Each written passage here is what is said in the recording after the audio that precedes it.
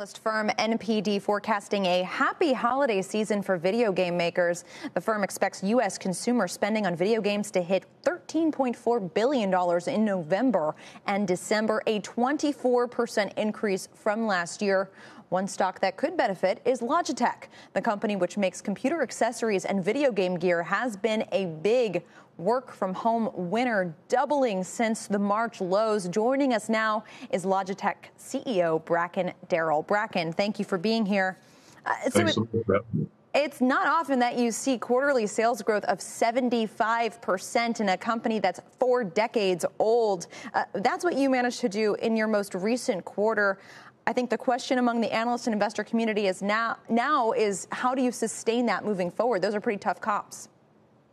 Well, the exciting thing is we're really driving behind very long-term secular trends. The work-from-home trend is here to stay. It'll become a work-from-home and office, which favors us. The conversion to video conferencing favors us. The growth of streaming creating by individuals that are not on camera like you are in a big station or big company favors us. And the rise of gaming as a sport, spectator and participant sport, favors us. So really on these 4 big secular trends that are just going to keep going.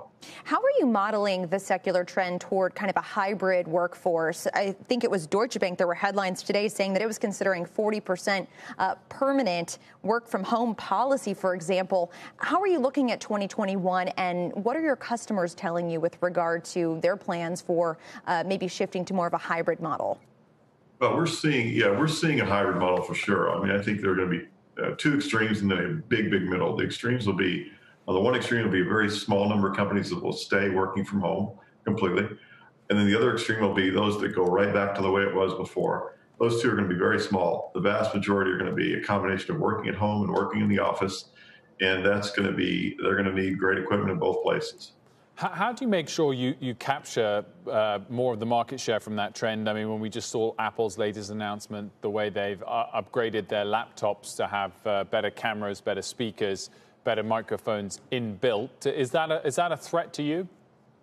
No, they're just such a large installed base. You know, if you think about how many people are using something that exists out there that doesn't have a great camera, doesn't have a great microphone, all those are opportunities for us. And having a separate product in addition to that has its benefits. So, no, we don't view that as a threat. We just view this entire trend as an opportunity for us, but it's part of a very long-term opportunity that's just going to keep going. What about your supply chain on that front? What flexibility do you have to react to a potential surge in demand or tick down in demand if various developments arise with regard to the virus? You know, we have a long history of ramping up and ramping down manufacturing inside our own factory, in partner factories owned by other companies. We've been doing this for almost 40 years. I think it's one of the reasons why we could meet demand with the 75% growth last quarter. We also used it to move manufacturing out of China into other places in Asia. So this is part of our flexible model.